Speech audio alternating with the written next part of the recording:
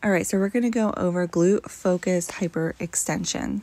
So go ahead and grab a weighted plate, and your toes are going to be facing forward, your back is slightly rounded, and your core is engaged. Make sure your core is engaged the entire time or your lower back is going to hurt. So again, back slightly rounded, toes are facing forward, core is engaged, and hold that weighted plate nice and tight up against your chest.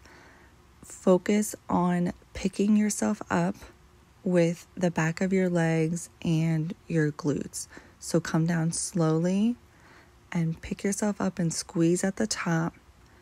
Come down slowly, pick yourself up and squeeze, and do as many as you can that way.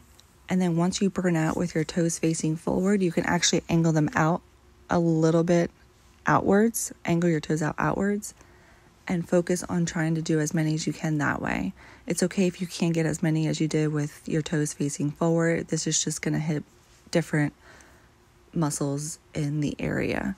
Once you burn out with the weight, you can go into body weight. So just drop that weighted plate and just take your time and really focus on feeling this exercise in the back of your legs and your butt. So you can see that my back is slightly rounded and I'm picking myself up with my glutes.